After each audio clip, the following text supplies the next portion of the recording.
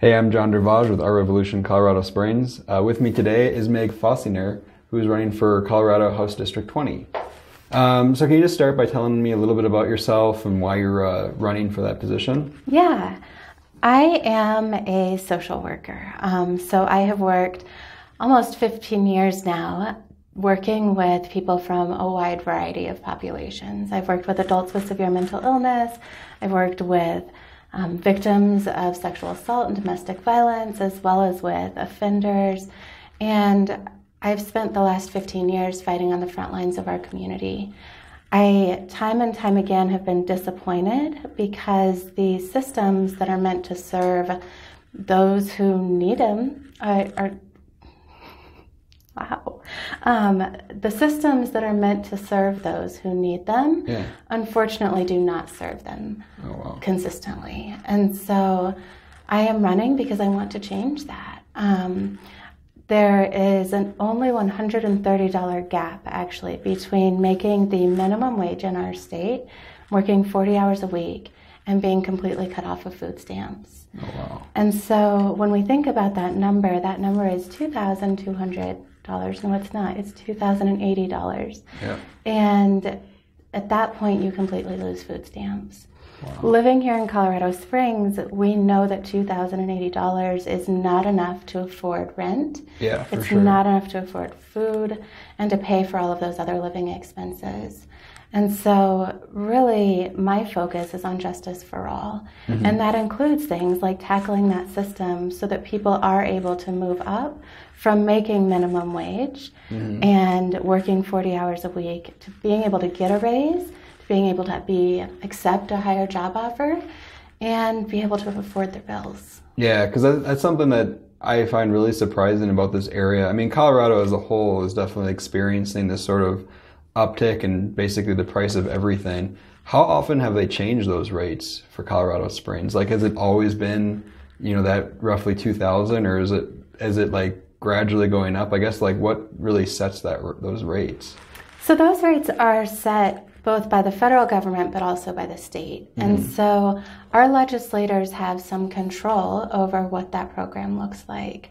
But they don't have full control. It's similar to Medicaid, where when the Affordable Care Act was passed, states were able to adopt the Affordable Care Act in full. They were able to add to it, make changes. And you ask a good question. I'm actually not sure when the last time was that they adjusted that. Yeah, because I think that's something that I always get kind of upset with, is the idea that things like the housing market is it's driven by the market, the demand, right? There's a lot of people who want to live in the area, and there's a lot of increase in the rent because of that. I just recently went through the process of trying to buy a house, and the market's really, really hard. Like, it's really difficult. And if you don't have a way to, I think, either subsidize or increase the amount of affordable housing, like, what does that leave people? Like, it leaves people in places that are either not safe or places that, are out on the street, which we see way too often in Colorado Springs. Absolutely. And if we look at Colorado Springs specifically, in the last 12 months, we've had multiple low-income apartment buildings close. Yeah. And some of it was because of safety issues, valid safety issues. And we absolutely need to find the balance between people living in housing that's affordable but also that's safe. Yeah. Colorado Springs City Council and our mayor have actually done some great things with that lately and have been partnering with some private companies that are looking to build affordable housing. And the way that they're doing that is by figuring out how Colorado Springs as a city can support them by either offering land or by offering other ways to, increase the amount of affordable housing in Colorado Springs. And I think that's something we can look at the state level as well. Yeah. How do we bring more investors in? But not investors who are building housing that's unaffordable, but investors who are really willing to provide safe housing to people who need it. Yeah, exactly. And I think too, making sure that like safety regulations are in place, because way too often what I've heard are it's cheaper to, you know, skip out on some of those safety inspections.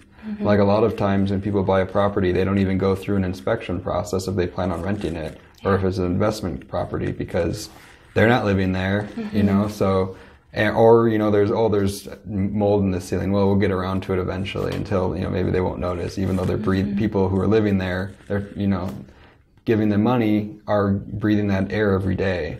So, are there plans to, or like, I guess my question is, what are like the local laws that relate to like how, you know, I guess landlord's responsibility to maintain like a safe living environment? Because I've heard that like Colorado is pretty renter or landlord friendly. So is that part of why that exists, or that like conception exists? Yeah, and that's part of it. I will say that last year the state legislature passed legislation that requires landlords who are receiving state vouchers to have standards that are safe, and to meet those expectations. And so that was a tremendous step forward. Yeah. Unfortunately, there's also a lack of vouchers, and what we find is that even people who have housing vouchers aren't always able to find landlords that then accept them. And so it's really important that the state looks into that further and figures out how to encourage landlords to accept those housing vouchers. Yeah. Because it does somebody no good if they receive a Section 8 voucher, For sure. Yeah. but then there's nowhere for them to use it. Exactly. Yeah. And I've been really proud of our state legislators this year, because they've actually done a lot to protect tenants' rights. And one of the bills that I'm thinking of off the top of my head is a bill that, there's actually two. So there's one bill that protects people's immigration status and says that landlords are not able to ask that question, which is really important. Right? Yeah, for sure. It's not the landlord's business. They don't need to know that. Yeah, well, I mean, there's always like a clause that says like you're not allowed to discriminate, and it seems like those kind of go hand in hand, because you can just easily discriminate by that kind of question. Absolutely. And then the other bill that I'm thinking of is a bill that says landlords can't discriminate based on where somebody's income is coming from. And so when you think about people who maybe work in jobs that the landlord doesn't agree with, they have the income, they can prove the income, this bill would protect them from facing that discrimination from their landlord. Awesome. So the Colorado State Assembly, I feel like, has done some good work, but there's definitely more work to be done. Yeah, so going off of some of your other experience as like a social worker, you know, like mental health is like, there's a, you know, I'd say almost an epidemic in this country right now of like the idea of people being not, you know, having ability to seek proper treatment, or, you know, they just don't necessarily know where to go. And this affects, you know, large amounts of our population, but specifically also the homeless population. What's like, in what way can we expand like the way that the current coverage is available for, you know, those type of people who are living out in the streets? Yeah, so I think that it's really important that we increase our walk-in clinics. One of the biggest challenges is that people who are in crisis have minimal options. Their option in many places in our state is to go to the emergency room, where they'll then be evaluated, and they will either be hospitalized or they will be sent home. And that's too wide of a spectrum. And so having places like Aspen Point and El Paso County and Colorado Springs who can provide walk-in services that are therapeutic, that are goal-focused, and that can really meet those needs is crucial to being able to serve the population, because not everybody who's experiencing a mental health crisis needs hospitalized. For sure, yeah. Hospitalization, hopefully, is our last resort for people who are a threat to themselves or to others, not somebody who is saying, I am really depressed or I'm really anxious and I need X, Y, and Z. Yeah. There's also a really big challenge with getting people in to see psychiatrists. There's a significant shortage of psychiatrists, and being able to access them without a waiting period is quite a challenge. So I think trying to focus on that. So based off of your experience, what's the cause of having a lack of psychiatrists? And is that specific to like this area, or is that just kind of like nationwide? It's a good question. I haven't looked nationwide. And I don't know the cause. I think it's really important, though, that we look into it. Yeah. And it's like many things. There's, I'm sure, many contributing factors. And there's no one easy solution, right? It would be great if we could say, we're going to put a mental health clinic on in every city, and we're going to fund it, and that's going to be the answer to all of the problems. But there's usually not just one. Interesting, yeah, because I feel like going to like almost like an urgent clinic, like it takes like a special, I'm sure a special amount of training and like being able to know how to necessarily handle like certain situations and what people are going through that like a typical like general physician would not be able to probably properly diagnose or treat. Yeah. So I feel like having access to people who are specialized in and does that also relate to counselors too, or is there kind of like a difference? Because like when I think of psychiatrist versus counselor, like in my mind I'm just kind of thinking of like two separate professions. So they are connected, but they are two separate roles. Okay. So as a general rule, counselors and therapists have master's level degrees and are not able to prescribe medications. I got it. Okay. Whereas psychiatrists are doctors that also have a focus in the mental health field and so are able to prescribe. And that prescribing is one of the challenges. And so I work with juveniles who are coming out of facility, which means that many of them have ongoing prescriptions because while they've been in custody or while they've been in treatment, they have received care from their psychiatrist. And transitioning into the community, it's kind of hit or miss as to if a primary care doctor is willing to continue those prescriptions or if they refer them to a psychiatrist. Okay. And that lapse occasionally means that we have people going off their medications. Yeah. And that the only option then is to go into an urgent care or to go into an emergency room, which isn't ideal, right? Like when we think about healthcare costs, it's a whole lot cheaper for us to pay for a primary care doctor, for us to pay for a therapist, than it is for us to pay for somebody to go to the emergency room. Yeah. And so making sure that those low-level interventions are available and people don't need to go to the high-level intervention to get help is crucial. Yeah, and I think something else that I'm curious about as well is like I can think of a lot of examples for like me personally where, people want to seek help in a sense, like almost physically, like medically they have something wrong with them, but they are worried about the cost of that, right? They're worried that they're not going to be able to afford it, or that their deductible's too high, they're not going to be able to cover that. Do you see that as well in the mental health realm? Very much so. Imagine if you are needing to go see your primary care physician and pay that copay every week. Yeah.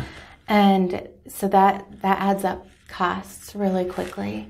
So when we think about private insurance, most of them cover therapists either at the primary care physician level or at the urgent care. And I mean, that for a lot of people at minimum is $100 out of pocket per month.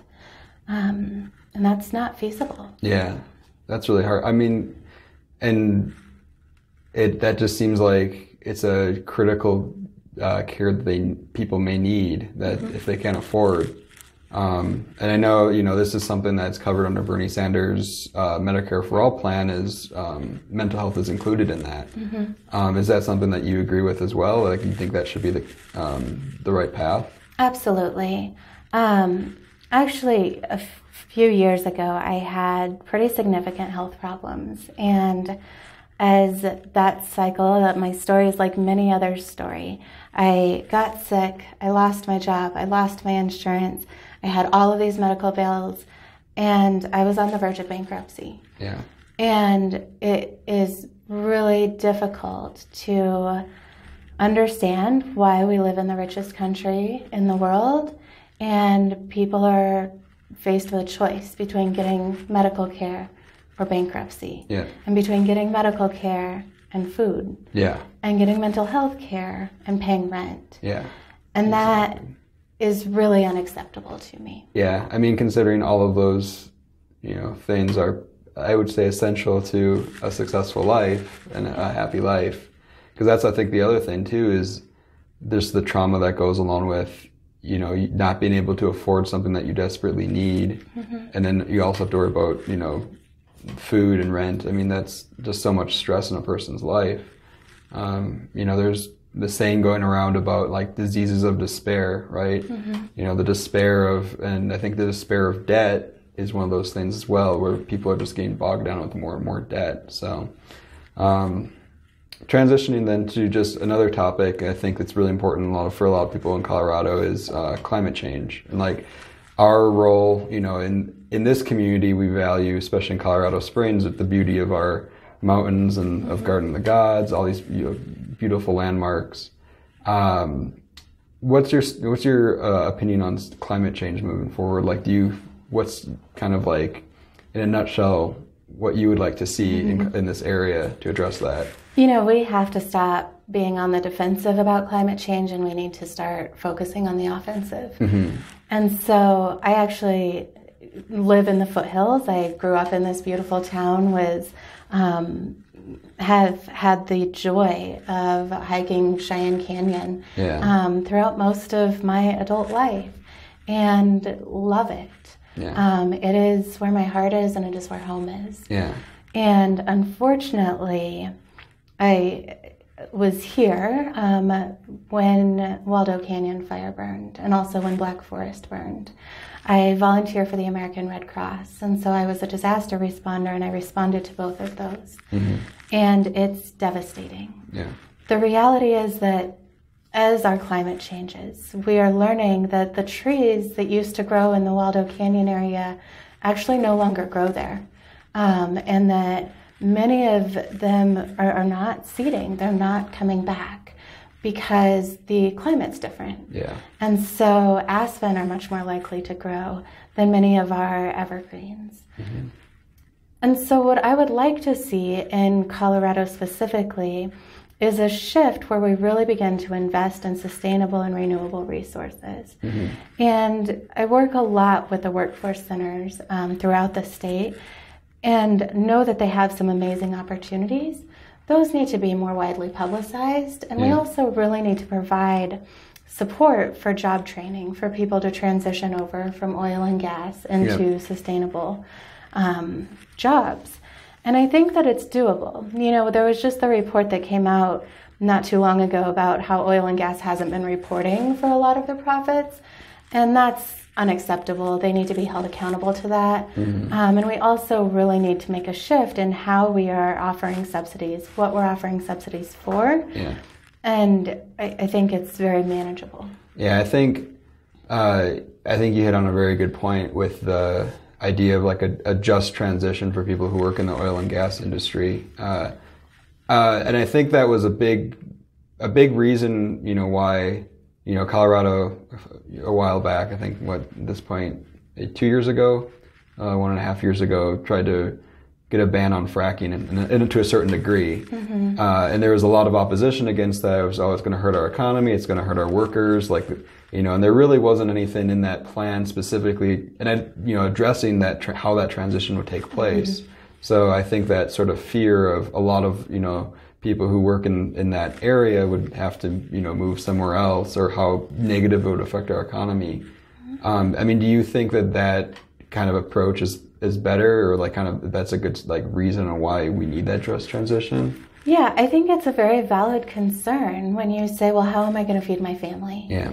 Because everybody can share that concern. And I share that concern, right? Mm-hmm. And so making sure that we are providing alternative ways, that we are providing that training, and that we're supporting people in making that transition because nobody wants families that can't feed themselves and that can't afford the roof over their head. And so I fully support a just transition, as you said, and one that allows people to feel comfortable in making that shift. Mm-hmm. And I think another question that I always have is, we always hear about these discussions at the national level happening at like the federal government level.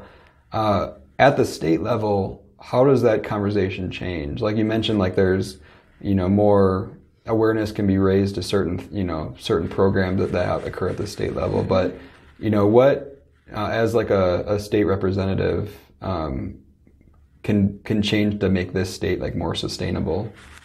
Yeah, I really think it has a lot to do with the budget, right? And so really looking at where we're spending our money and how that money is serving our people in Colorado. And if it's not serving people, if it's serving corporations instead, we need to make changes. Yeah.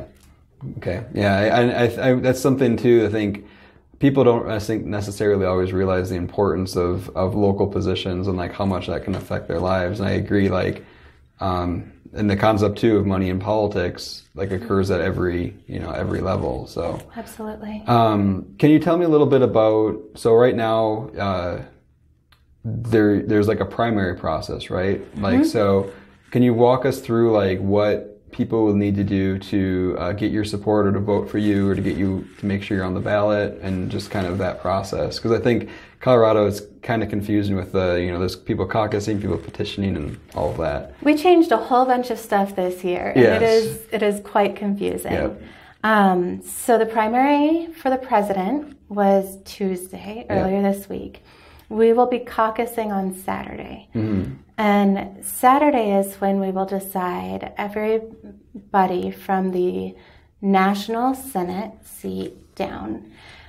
At caucus, you can ask to be a delegate. And so delegates will then go to county assembly. And at county assembly is where people who live in Colorado House District 20 will be able to support me to get on the ballot. And by offering their support, I need 30% of the vote in our breakout session to get on the ballot. I will be either have a primary in June, I believe, and on the primary, everyone will be able to vote again and determine who will be on the November ballot. And so it's my hope that I will be able to go into El Paso County Assembly and earn a place on the ballot. And then my hope is in November to be able to say that we have turned House District 20 blue. Yeah, how long has House District been blue for? Like, I guess that's the other question too. Is there's always a lot of like question on like how long districts, because these districts are basically made based off of like census. So how old is like District 20? That's a good question. You're asking some really good questions, and I don't know the answer. Well, I guess the more important is like, is it, so I'm assuming right now it's red district. House District 20 is pretty conservative. Yeah. And so it's going to be an uphill climb, which excites me. Yeah. I'm a fighter. I'm a fighter for justice. My campaign slogan, which I kind of hate that term, is justice for all, because all of the topics that we've talked about today fall under justice. Yeah. And I will fight for justice whether I win in November or whether I lose. And I hope that people will join me in that fight. And that sounds like a message I believe almost everyone should be able to get behind. I mean, and I think there's this, I think there's progressive values and just like the idea of like having messages that apply to everyone. And most of the time those messages are widely popular because they apply to everyone. So, I think that's actually, I like that campaign slogan. I think it's very, very meaningful. So thank you. And I agree. I mean, our Pledge of Allegiance says justice for all. Yeah. And we are not living up to that promise. Yeah. And I say it's a conservative district, but we all share the same goals. We have different ideas about how to get there, but we all share in the same goals of having quality education for our children. We all share the goal of having access to health care that we can afford. we all share in the goal of protecting our environment and having clean air and clean water. Yeah. And so when I think about justice, I think about those things. And I think we all share in those goals. We just have different paths there. Yeah.